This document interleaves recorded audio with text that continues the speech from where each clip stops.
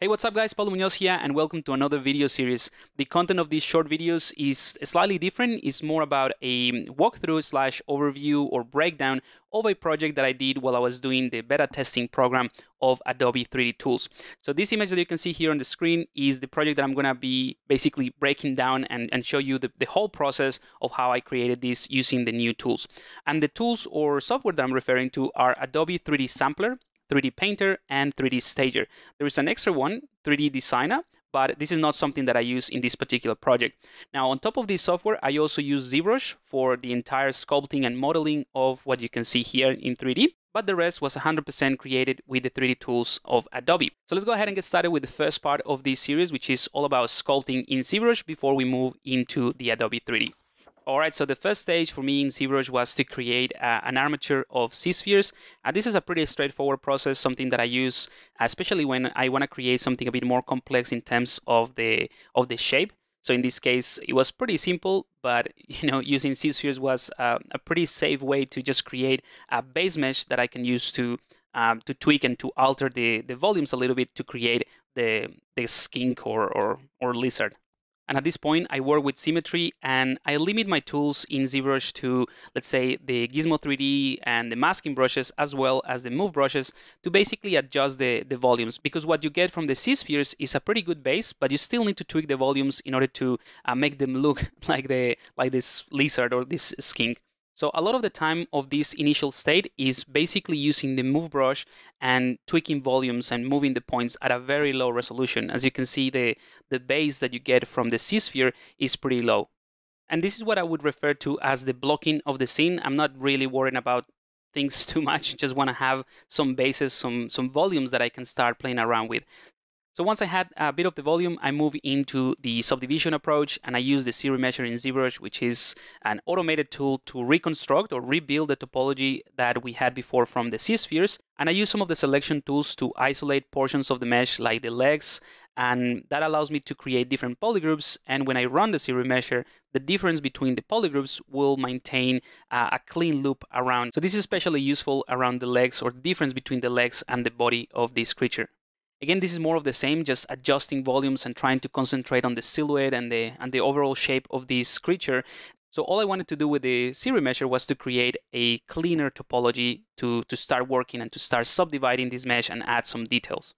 So as you can see, it's still pretty basic. It's just moving points with the move brush, adding a little bit of volume with the standard brush, and a lot of the masking and smooth brushes just to maintain the clean shape of this creature, but at the same time, making sure that everything is consistent in terms of the quality of the surface of the mesh. At this point, I went ahead and subdivided the mesh a few times just so that I can start adding a bit more details and refine what I would call the secondary forms or a bit of the volumes. So you see me using the clay brushes and the smooth brushes just to maintain, the same level of quality at least or polish all across the surface, but adding a little bit of volume.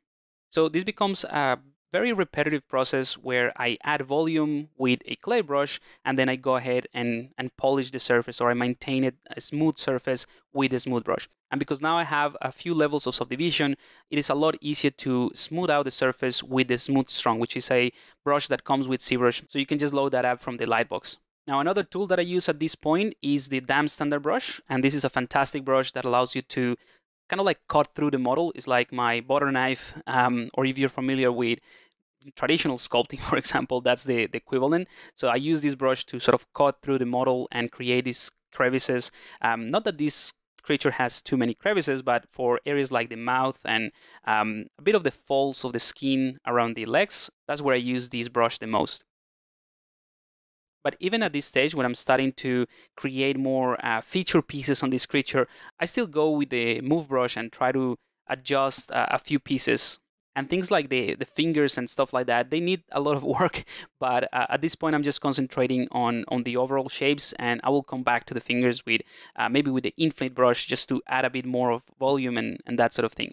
But for things like the back, kind of like to emphasize a bit of the spine in a way, I use this standard brush to create a little bit of volume, and then the Smooth Stronger to maintain, like I said, that sort of very, very smooth surface.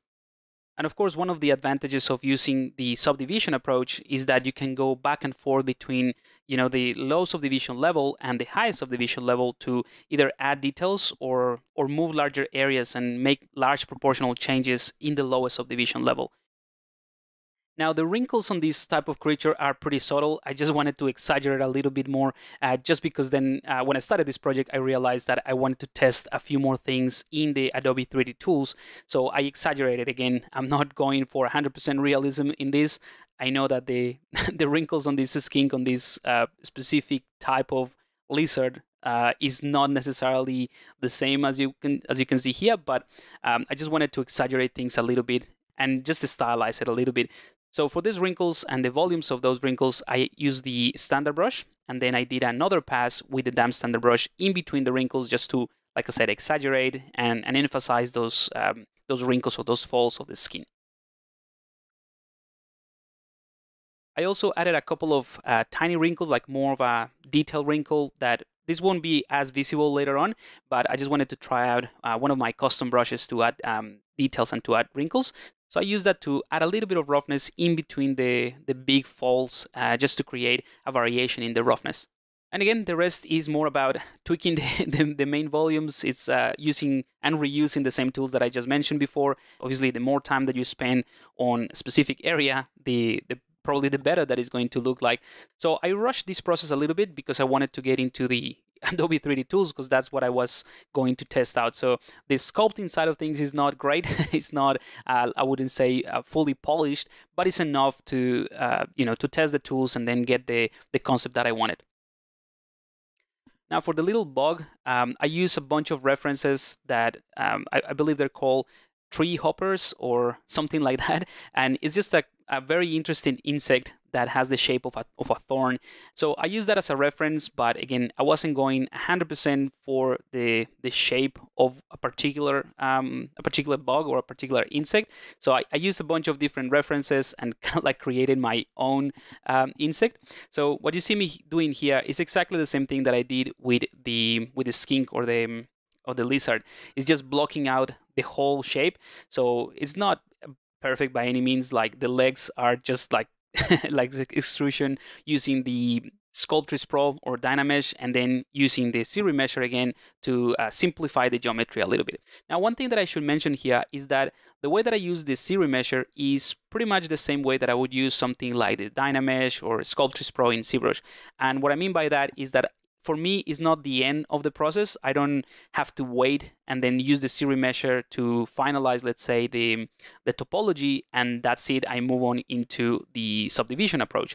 The way that I see the ZBrush is a fantastic automated tool to clean the mesh and to generate a more consistent base for the mesh and a nicer topology, and that simplifies and helps with the rest of the process. But if at some point I decide that things are not looking the way that I wanted to, I can just redynamesh that and then later on do another remesh. So it's a very, very organic process. And if you compare what I did with the skink and the other creature and the bug itself, there's really no difference. It's just a different shape, but the rest in terms of the process is exactly the same. Just setting it up, blocking out the main volumes, the primary forms, and using the same tools like the move brush, the standard brush, the damp standard brush to sort of cut through the model and that sort of thing. And once again, when I moved into the subdivision approach, using the ZBrush to essentially simplify the base and create the retopology, and then obviously subdivide the mesh to add details, the process is exactly the same thing. It's just going through the motions. It's almost like inertia for me. I have a very basic set of tools that I use in ZBrush to get me to this point, and keeping it simple allows me to also concentrate on what's important, like the main shapes and the overall feel of the sculpt. And this is where I put most of the effort during my sculpting, in figuring out how the overall sculpt and the overall creatures that I'm creating are going to be read. And something to keep in mind is that all this setup and all this sculpting was meant to be something quick to be able to move into the Adobe tools and continue the work there. So a lot of the surface noise and the details that you will see in the final image, they're not from ZBrush, right? The ZBrush sculpt and the, let's say, the baking, when we get to that in another video, it's pretty clean and the surfaces are pretty smooth. So I use the materials that I created in Sampler and obviously 3D Painter to define where the finer details and the surface noise were going to be applied and how it was going to be applied. So a lot of the sculpting here is for the most part pretty clean, and all the crevices and all the details that, or not details, but the tertiary shape that you can see on the bug, for example, that are done with the damp standard brush, are just indications of, you know, falls and not necessarily surface noise in a way. It's just a way to add more visual interest, but the rest is going to be done in the Adobe 3D tools.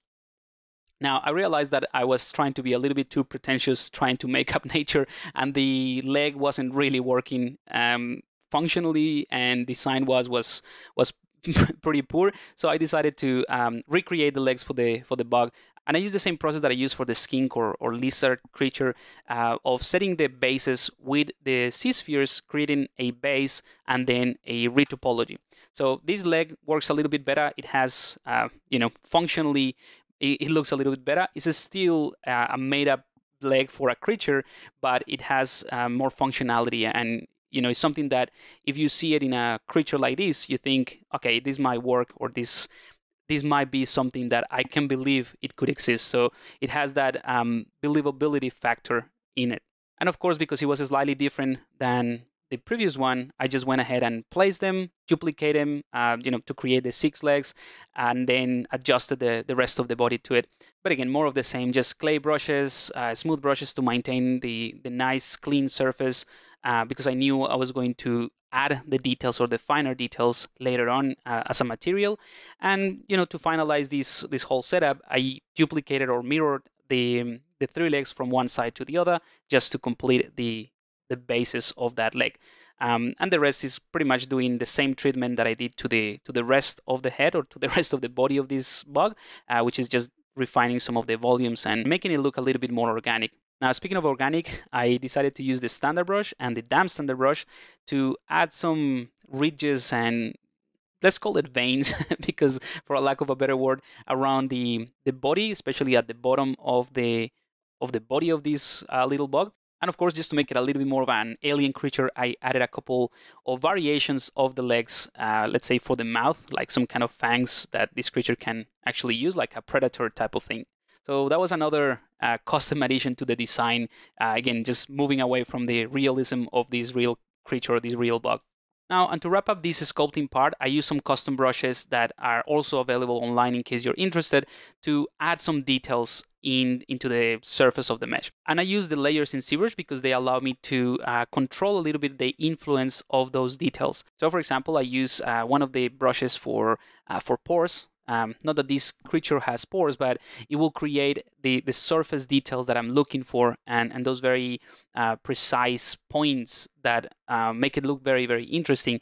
So I apply this effect very loosely, and what's great about this process is that you can add one layer per each one of the, let's say, different effects or different details that you want to add, and at the end you can just fine-tune the influence of all the layers before you merge them if you want to. So you have a lot of control about which specific details, depending on in which layer you added, which specific details are showing more or less. And at the end, you end up with a very intricate and interesting pattern that is created with the use of a bunch of different layers, each layer contributing to the, to the displacement and the change of the surface in a different way. Now, to set up the scene and pose these creatures together, I needed kind of like a base, so I just used a cylinder, and that's going to be the base of the branch or the wrapped up leaf that you will see or that you saw in the final version. Now for this base, and I'm going to call it just the branch, although it has leaves, I use the Gizmo 3D and the gear icon to give it the initial shape. So I use the taper deformer so that it has that nice taper from the bottom to the top. And then with some of the selection tools, I selected parts or portions of this branch or this tube, and I extracted those using the extraction tool in ZBrush. And in the settings, I just set it up so it doesn't have any thickness. So I end up with pretty much a single-sided mesh for all those 3 or 4 leaves that are sort of wrapped around the stem or the branch.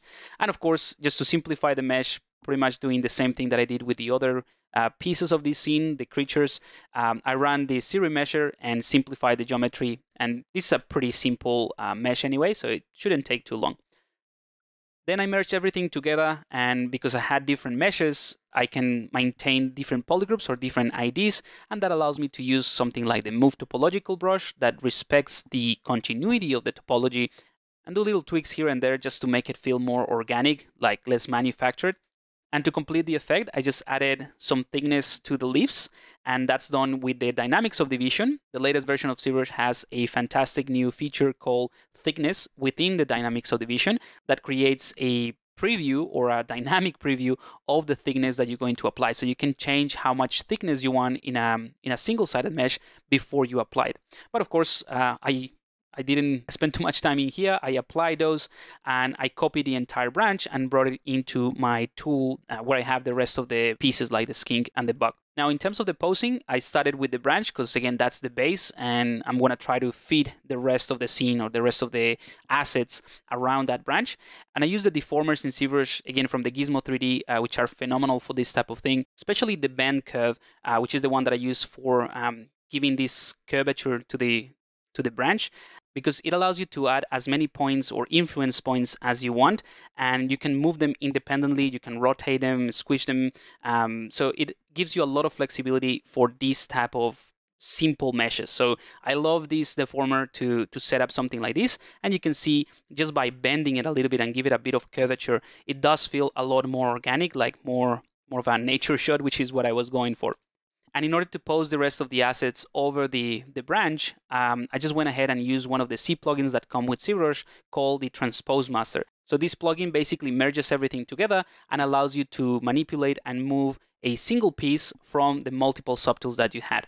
If you want to know more about the process of posing characters and creatures in ZBrush, there is another tutorial that I've done, and I'm going to link in the description so that you can check that out. Now, because the lizard or the skink creature has a relatively similar shape to the branch, I used exactly the same deformer. So I used the bend curve deformer to add some points, and that, as you can see, makes it a lot easier to generate this very, very curvy pose for the character. And then the rest is just a matter of using the selection tools as well as the masking tools to rotate and move things around. And obviously the Transpose Master brings in the lowest subdivision level. So that's another reason I went through the process of simplifying the mesh and use the subdivision approach, because when you move into this process, or the posing in general, it's a lot easier to manipulate smaller quantities and smaller amounts of polygons or points to create a nice looking pose. And then, once you finish, you move everything back to the high subdivision level and adjust anything that needs to be adjusted. And you can create new polygroups in this stage that are not necessarily going to affect the original polygroups that you have in the original file. So the polygroups that I created here, let's say for the hands and the legs of the skink creature, they are simply so that I can pose things a little bit easier. But when I go back to the working file, these are not necessarily going to be there. So creating polygroups is just a fantastic and probably the best way of having control over certain areas and to mask things a lot easier and a lot faster. Now, in terms of the posing, it's not just about masking and moving pieces. With every single thing that you move or rotate around, there's going to be some kind of distortion. So once I had the base set up, I just went ahead with the Move Topological and adjusted a little bit of the volumes just to try to simulate a bit more of the weight of the character on top of the branch. So yeah, sort of like spreading the volume a little bit so that there is some kind of gravity affecting the flesh and the rest of the volumes. Now, I originally intended for the bug to be kind of like in a position where the skink is about to eat it, and I was going to place the bug in somewhere else in the branch. But because I worked in symmetry and kind of like in the center of the world, when I was doing the posing, I just realized that it would be cool to have the bug kind of like riding the creature and just sitting on top of the head, so that the whole scene, the whole idea changed just in this bit. And I just mentioned this because it's another part of the organic process of designing directly in 3D. So you might have an idea or you might have an expected outcome, but there are little things and little mistakes that sometimes happens that you can sort of capitalize on and create something slightly more original, I suppose. So this is why I decided to just place that bug on top of the creature. Once I was happy with the pose, I went back with the Z plugin and click on the transpose master again to bring that final pose or final changes to the working file with all the subdivision levels. And obviously, because I set up the pose in this low resolution or the lowest subdivision level, when I bring back everything to the highest subdivision level in the working tool, there are some volumes and some areas that need to be tweaked. So that's what I did in this sort of like next stage or next step of the process. So all meshes or pieces that made up the scene feel unified or feel part of the same. And to wrap up this video, I also decided that I wanted to try out how the 3D Stager tool would handle things like fiber mesh and increase the amount of subdivisions and polygons a little bit. So I just added some fiber mesh for kind of like the fibers of the legs of the bug, but that's pretty much it. So hopefully you have found this video useful. Again, this is the first part of the series, just concentrating on the sculpting side of things. And I just wanted to give you an idea of how I got to the point of having the meshes and the high-res mesh and all of that before we get into baking and creating materials and that sort of thing. And that's for the next video. So I'm going to wrap this one up here, and I'll see you in the next stage of the process. Cheers.